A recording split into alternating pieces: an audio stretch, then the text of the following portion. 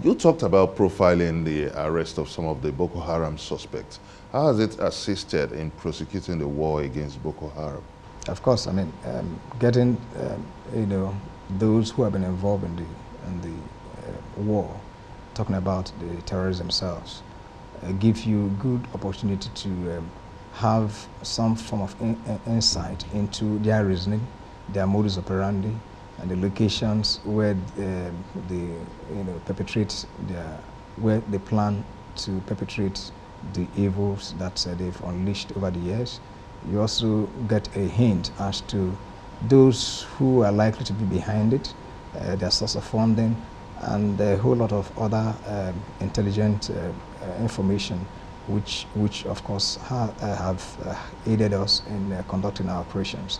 The successes that we have recorded, of course, is attributable to, in part, to these intelligence that we have received or gotten from them, in addition to other sources of information that, especially from the locals and the general public, that have helped us to make the inroads into ensuring that normalcy returns to the entire Northeast. We understand that the Sambisa forest was a former military base, and this is now in the public domain. Could you put that in the right perspective? Well, the disclosure, it's what I do not see any reason why there has to be a disclosure of certain information. You disclose information depending on the level of classification that you have. For us in this operation, we believe that public information is key, because the Nigerian, the average Nigerian, and of course every Nigerian, needs to be updated as to what we're doing. He needs to have confidence. He needs to be assured that the assignment, the mandate given to Operation Lafia Delay is on course and has been achieved. So to that extent, we appreciate the enormity of the requirement for public information.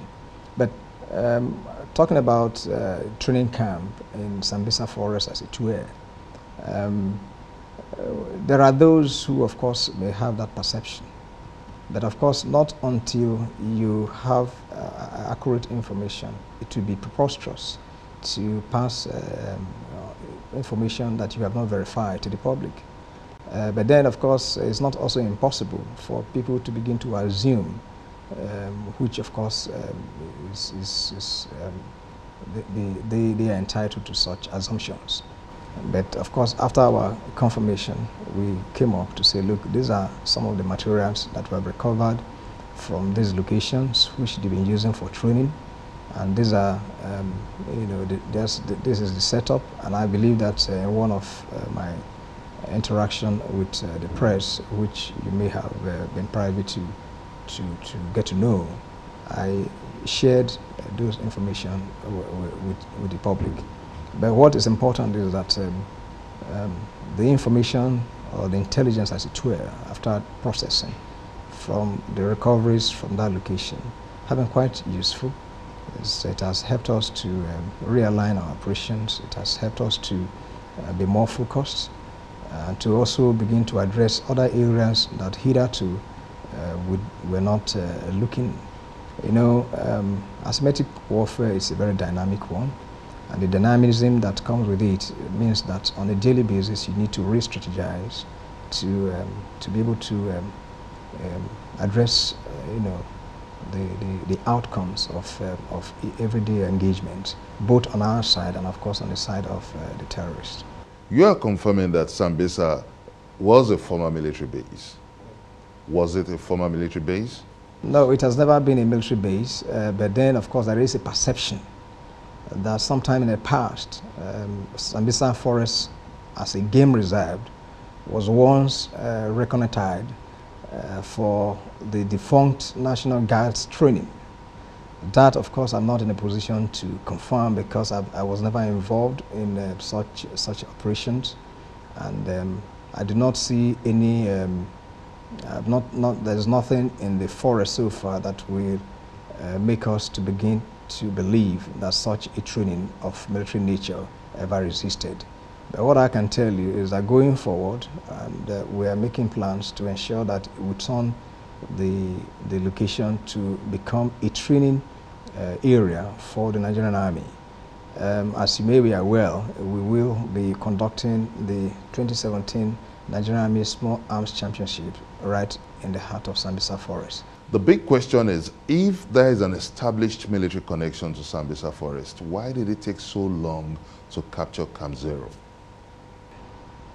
There is no established military training base in Sambisa Forest. I've just mentioned to you that there is a perception, there is a thinking that in the days of the defunct National Guard, you know, National Guard, if you know of National Guard, was an establishment that during the regime of General Babangida, there was an idea to have those you call National Guards. That, of course, had been dispensed with. There's nothing like that of anymore. And so, what the perception is that there was a place, or there is a place in Sambisa Forest that was earmarked for them to conduct their training. And so, because National Guard did not exist, and it was so short-lived, I don't think that it existed even up to 6 months. It was just at the formative stage.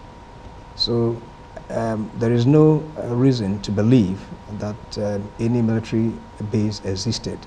But what I can confirm to you is that Sambisa Forest was earmarked as a game reserve.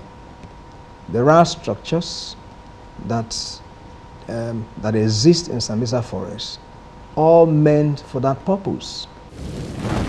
You may also join in this conversation by sending us your comments on our various social media platforms showing on your screen. Coming up on Question Time, setting the record straight on cutting the logistic supplies of the Boko Haram terrorist. Find out from the Theatre Commander, Operations Lafia Dole, Major General Lucky Irabor. Join us again.